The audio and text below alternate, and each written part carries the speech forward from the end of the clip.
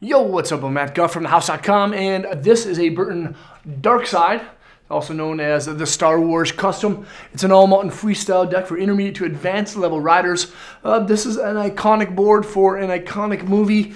This is the Sith Lord version, of course, so you see Darth right there. This is a rad board. The only real thing that's different is just the graphic. Core construction, everything, design, shape, are all the same, just looks a little bit different. This Darkside is a directional shaped board, but it rides like a twin deck. Inside the contact points, the board is basically twin, centered stance within the contact point, and then the side cut radius as well. The only thing that makes it directional is past the contact point on the nose. The nose is actually just a little bit longer and a little bit taller than the tail. The feel rating is a 5, right in the middle. This is a very well-rounded board. The Custom, or the Darkside, basically handles everything well, from big mountain stuff all the way into the parks. Inside is kind of where the magic happens. The wood core has actually been kind of core profiled. It's called squeeze box technology. On the medial and lateral sides of where the bindings rest, the core is a little bit thicker for a better energy transfer from your body to the snow.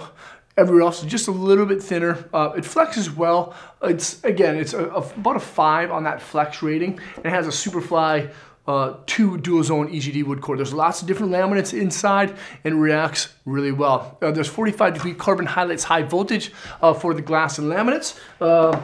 Yeah, the carbon actually runs at 45 degrees and negative 45 degrees within like a Tri-X style glass. So torsionally it's gonna be a little bit more rigid, but longitudinally it'll be right around that 5.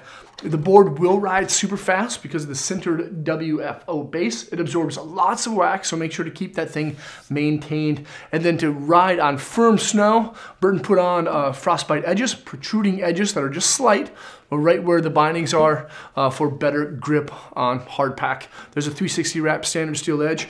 This is a really rad board. A pretty limited style run, so if you want to get one, make sure to do it soon because they're not going to last long. This is the Burton Darkside, Burton Custom, that you can check out at thehouse.com.